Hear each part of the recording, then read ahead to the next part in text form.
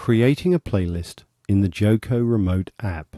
This video assumes that you have already created your multitrack source material in a workstation, named the files correctly, and that they play back properly on the black box unit. First, pull up the selector by selecting the song title area of the LCD display.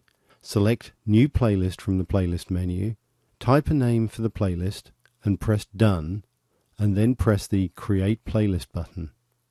Select the playlist you have just created, then press Edit to edit the playlist, and then add the songs that you want to include in your playlist. You can add as many songs as you want, you can repeat the same song more than once, and include additional songs at the end for an encore if you need to. Press Done and confirm this by pressing the Update Playlist button.